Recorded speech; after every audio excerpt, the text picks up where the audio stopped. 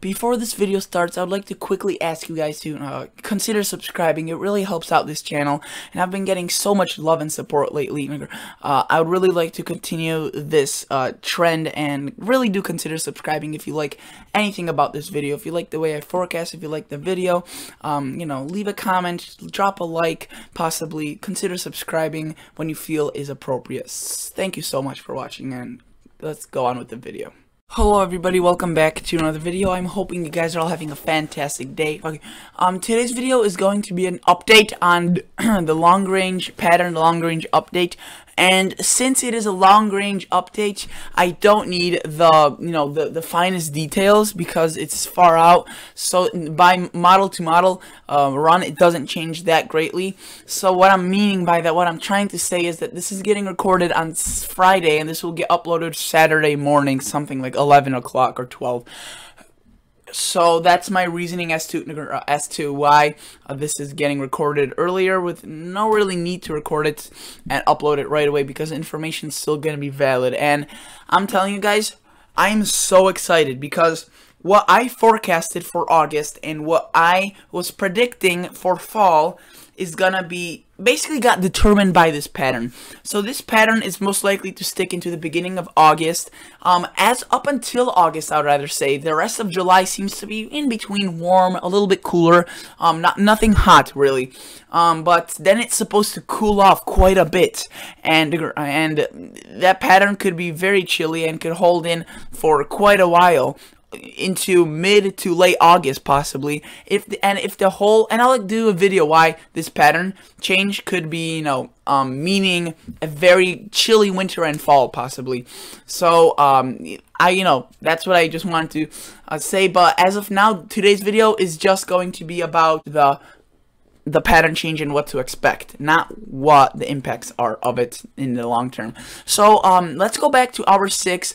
It's a long term, but let's look at the short term as well. We have nothing remarkable in terms of the weather, in terms of the precip. We have a couple of cold fronts, and this cold front will actually bring quite a good dose of cooler air. Notice how if you go to 2-meter temperature anomaly, there is a cool batch of air, and you could tell that based on looking at MSL and precip, MSLP and precip, just by looking at the pressure lines. But you could see chilly air for a good portion of the country this weekend.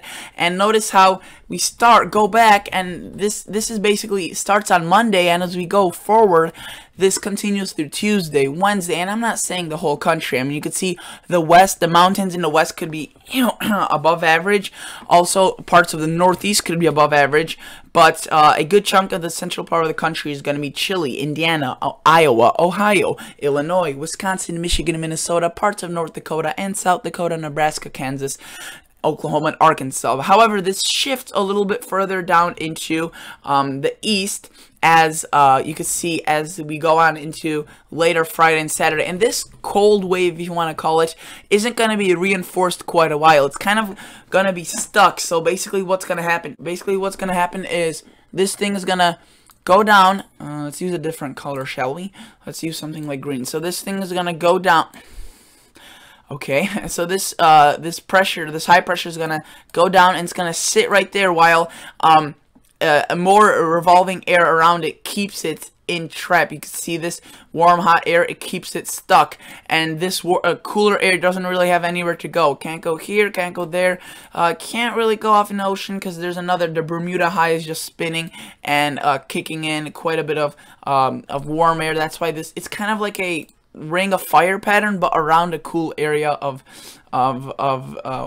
temperatures, and that's why it's gonna be pretty chilly for a good chunk of the country before another reinforcing shot of air. And I apologize, this is not loading that quick, but we'll have to do with what we have. Notice how Sunday, Monday, this is now already August 5th, so not next Monday, this upcoming Monday, or I think this is, okay, so it's the Monday in a week from now, and today's Friday, so the next Monday you could see that we could see a reinforcing shot of cooler air, and this one extends further into the northeast, into parts of New York, New Hampshire, Vermont, Maine, Massachusetts, Pennsylvania, West Virginia, all those areas. And you could see that the model run ends right here. So let's go to a one that has a full model run. Now let's go to 2 hours 64 since that's where we ended off, and we could see that if we go forward, this model run also has the same thing. This isn't just one model run. It's been repeating itself over and over. And you can see by the end, possibly a very, very chilly pattern going forward. You can see cooler air going across a good portion of the north and the east. And notice how that intensifies. So, you may be wondering, what are the other models showing? Let's go to the ECMWF, also known as a European model, and let's see what it has to say. So we could go or see that by, if we go to 500 millibar height anomaly, geopotential height, and that is basically showing us where the troughs and the ridges are going to form. And notice how we start getting into this high pressure, or sorry, this European model also is showing this chilly air. And it's not just by these colors. That doesn't really show the chilly air or warm air. It's more of where these lines set up. So you can see how, notice how the line pressures are going like this right there, and that is around this base of high pressure that's producing quite a bit of warm air across this part of the country. That's why the west will be warmer. But notice how these bars are going like that. That indicates that the cool air is able to rush in and fill in a good portion of the eastern part of the United States. And that is what the European model is showing, in agreement with the GFS model. And now if you want even further data proofing of this, let's look at the GEFS model, the ensembles of the GFS. And you can see, let's go back to hour 4, let's go back to hour 74, and you can see the GEFS ensembles aren't showing that big of a pattern yet. Still already seeing a chilly flow for the northeast and upper parts of the country, but then look, it just intensifies, and possibly seeing a classic cold potential outbreak pattern. You usually see these in the winter, you know, when you're expecting a polar vortex to come across, but this time it's during the summer, and you can see that it continues there for a while, and these temperatures just continue sliding in. And if you're wondering, you know, does this actually translate to the temperature anomalies? Yes, it does. If we go to 2 meter 5 day average temperature anomalies, look at this.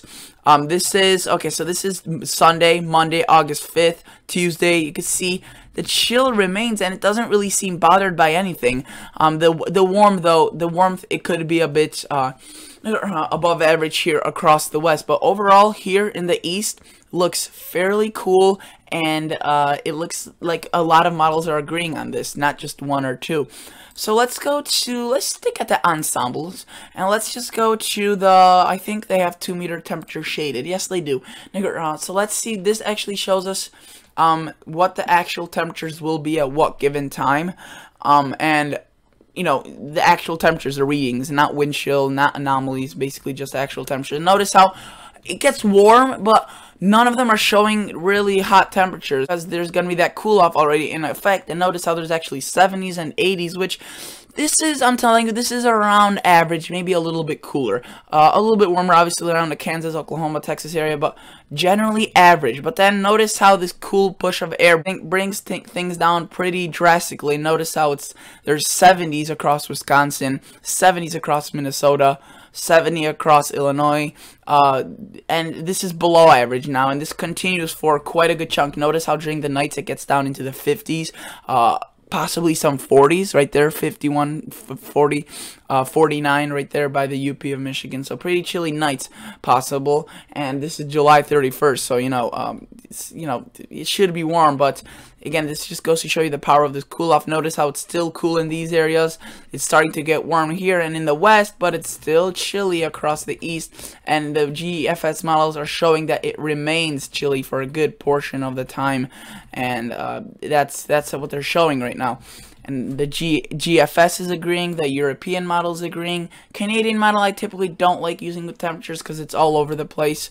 And you can see it's not really agreeing, but again, that model is so, I would say, crazy that it doesn't really matter too much. I mean, if we look at the temperature anomalies, it's showing something completely different from what the other ones are showing. You can see some cold in the west, some cold in the east, but it's really sporadic, and I just don't like using the Canadian model. the GFS Legacy, the old GFS model, you can see also shows the chill in the air, and you can see there's some big temperature contrast right there and some cool anomalies. Still warm in the west though, however pretty chilly in the east, so that's something to keep an eye on for.